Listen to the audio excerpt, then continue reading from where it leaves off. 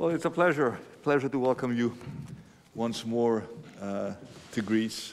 I would like to thank you and the bank for the continuous support you have offered the country and the Greek economy on its path towards a sustainable recovery. Of course, as we've had a chance to discuss, we are now facing momentous challenges with the Russian invasion in Ukraine and significant economic ramifications.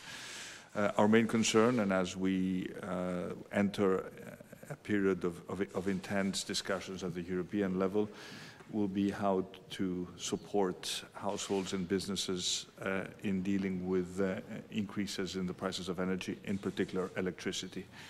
Our views on this topic are very, very specific. We need to break the linkage between the price of gas and the price of electricity, and we need European support to do that. If that does not happen, we will have to rely on national funding, which of course will put strain on our budgets. But if we don't manage to reach an agreement, I think it will be a European failure.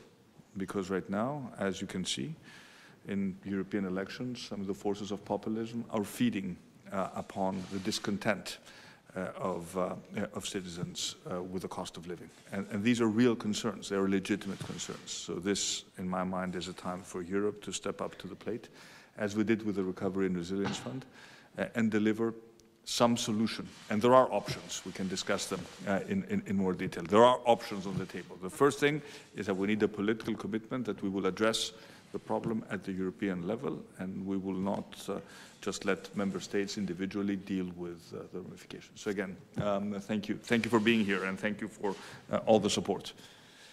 Well, thank you very much for the very warm welcome extended to us, and it's a pleasure to be back in Greece, not only because it's about 20 degrees warmer here than in Luxembourg and brighter, but also because we have a couple of good stories to tell. I mean, this year 2021, under terribly difficult circumstances, was one of the best years for the bank in Greece ever, and probably a good experience of Greece with this bank.